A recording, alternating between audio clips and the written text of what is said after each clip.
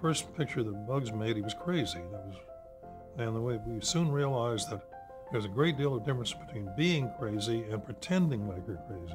To describe Bugs Bunny, I'd say he would start out with Professor Higgins, a quiet living rabbit who is living down in a hole, minding his own business, perhaps pursuing the history of rabbits in Sanskrit or something. And someone comes along and tries to disturb his equanimity. And in so doing, then he's not a person like Woody Woodpecker who would go out and bother anybody. He has to be provoked, because otherwise he'd be a bully. And we didn't want that. At that point, he then becomes something very much like Errol Flynn, perhaps, or Doug Fairbanks Sr.